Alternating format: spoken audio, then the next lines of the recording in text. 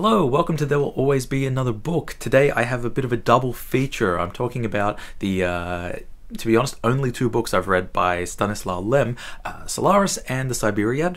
Read it in that order.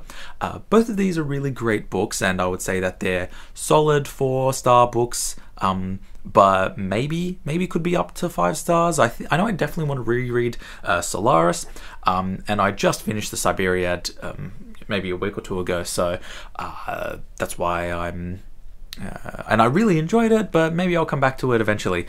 The reason I wanted to make one video talking about two of Lem's works is that I really wanted to highlight and talk about his versatility as a writer and how these two books really seem to take such he has such a different style in both of them, where Solaris is an incredibly hard science fiction book. I kind of make a joke when I explain the book to people that a lot of the time what happens is in the book is that the main character Kelvin just goes to a library and reads books, and so in terms of information dumps, there really are plenty in here. On the other hand, The Cyberiad is a bunch of fables by these two constructors, these robots, Trural and Clapausius. And this book is just so funny. The interaction between the two is such a great, organic, funnily enough, dynamic, and just completely different. But in both of these books, Lem's scientific knowledge and his erudition and his ability to kind of convey big ideas, maybe convey or just at least to introduce big ideas to a reader is really second to none. But I'll talk about Solaris first, because I think maybe most people, this is probably his most popular book. Probably. There is the great Tarkovsky film that was made about this, which is a bit different, as all Tarkovsky films tend to be from their source material. But I pretty much got onto this book. I was going through a binge of just watching all of Tarkovsky's films, and before watching Solaris, I wanted to read it.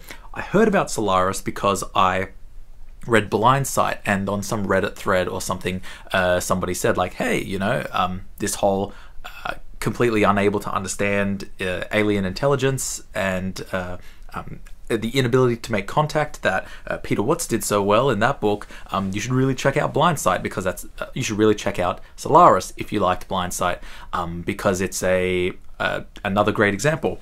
So I picked this up and then just read this before watching the movie, and more or less to give I don't want to talk too long about plot as always, because who's watching these videos without having read the books? But anyway, the plot of Solaris is that these people on Earth find out about a planet, the Solaris. It's like a mysterious planet, and his mission is just to go to where the orbiting station is and find out what's happening. He gets there and there's some weird shit going on. There's like no one there. There's some really creepy stuff going on, like apparitions of dead people are appearing to all of the crew members.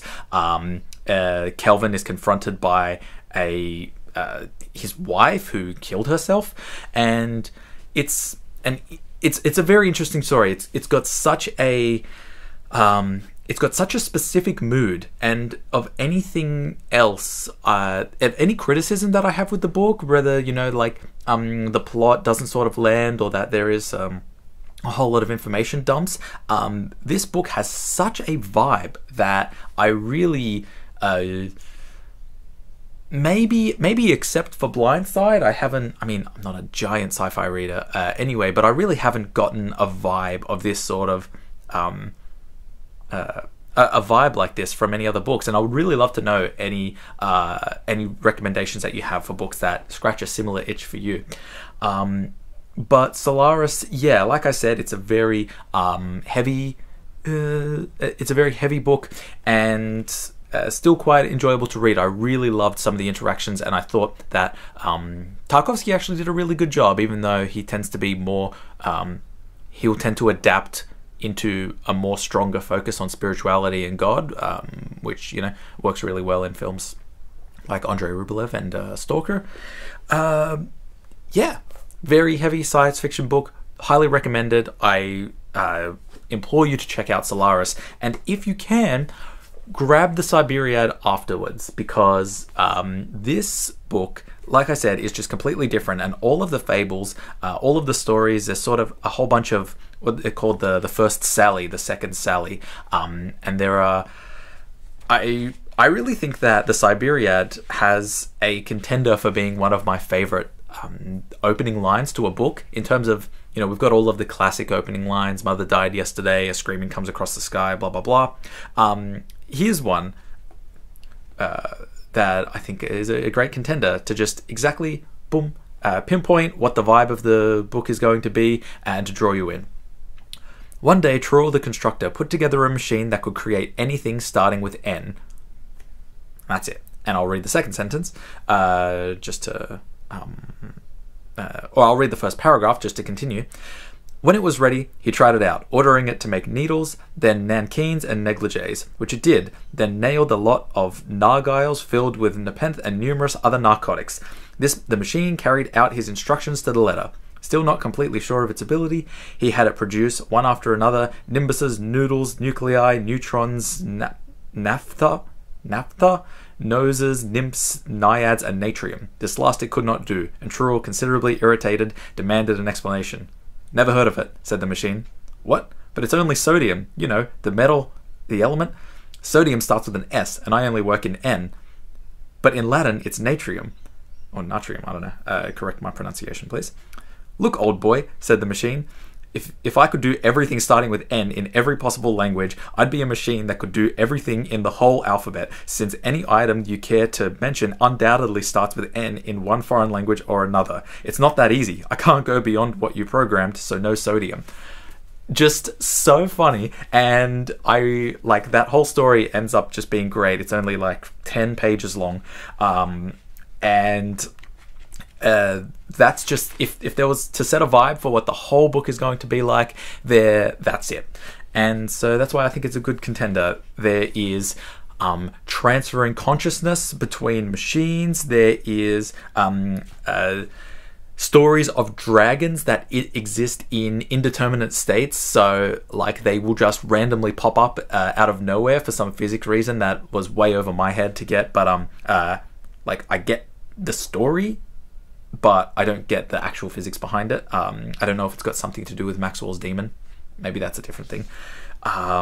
There's a story about a femme fatalatron, which is a machine that is just like overloads and stimulates a man with kind of, I guess, physical, emotional, sexual stimuli, and he tries to do it in an attempt to convince this prince to fall out of love with this princess, which doesn't work, and it's just like, no, sorry, he just loves him. And I love that idea of, you know, back in the really 65 first published, coming up with sort of these like pleasure machines that would become such a staple of cyberpunk and things like that, and yeah, machines that kind of invent an entire reality and galaxy in their world, and this machine that's kind of you know, a de facto solipsist because it can't perceive anything that's outside of itself.